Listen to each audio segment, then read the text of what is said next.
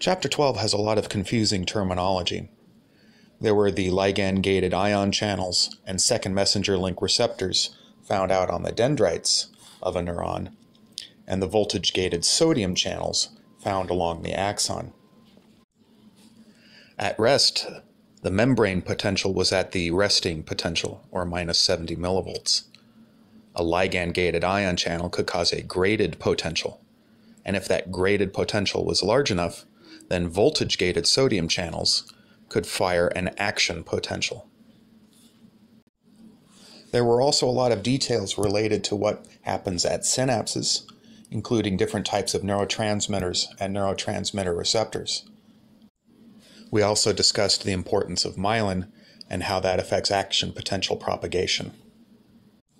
And be sure to review all of the different types of neuroglia that we covered and the one or two things that they are mainly responsible for in the nervous system. With a nerve injury, there is a chance that, with time, the injury can be repaired. First off, distal to the site of injury, the axon will degenerate. This will lead Schwann cells to de-differentiate and begin releasing growth factors that drive the growth of the axon towards them. As long as the connective tissue of the nerve is still intact, the axon will have only one direction in which to grow, and that is back towards the original target. This may require surgery or a graft. Once the axon has grown back to its original target, the Schwann cells can differentiate back and begin producing myelin, thus repairing the injury. On the other hand, in the central nervous system, a small amount of damage to the spine may damage some axons. These will degenerate distal to the injury, just like in the nerve.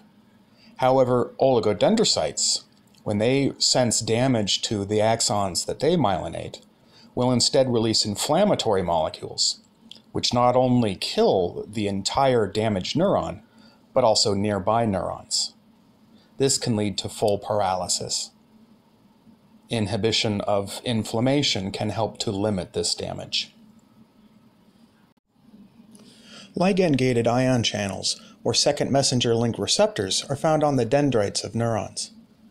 In medicine, if we wish to boost their activity, we frequently will inhibit the removal of neurotransmitters from synapses, rather than using drugs that activate these receptors directly. By using a drug that blocks something that blocks the neurotransmitter, we effectively only increase the neurotransmitter levels at the synapses that were already firing, whereas a drug that mimics a neurotransmitter would activate all synapses that contain that neurotransmitter receptor. In addition to neurotransmitters and drugs that either mimic them or alter their metabolism, neuromodulators were another class of signaling molecule. These do not activate signals directly. As their name implies, they modulate the strength of neurotransmitter signals by altering the number of neurotransmitter receptors, for instance, that are found on the dendrites. If these neurotransmitter receptors are a ligand-gated ion channel that allows sodium into the cell, they are causing a graded potential known as an EPSP, which causes depolarization. There might be other ion channels that allow potassium out of the cell, which is an IPSP, which causes hyperpolarization. Remember, positive ions leaving the cell are the same as negative ions entering the cell. It makes the inside of the cell relatively more negative. Remember that 50 to 80% of the cells in the nervous system are actually glia, not neurons. However, we spent most of our time learning about how the neurons functioned.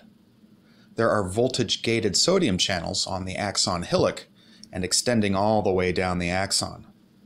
Opening up one of these channels will allow more sodium in, which should activate the next voltage-gated sodium channel, and so on. Traveling behind this wave of activation are inactivated voltage-gated sodium channels. This wave of inactivation prevents an action potential from bouncing backwards. All action potentials are the same, so to code information, neurons regulate the frequency of action potentials. Glia can also fire electrical signals, although their signals are much slower than an action potential. Nevertheless, because they are so numerous, what we see on an fMRI actually represents glial electrical activity, not so much neuronal activity.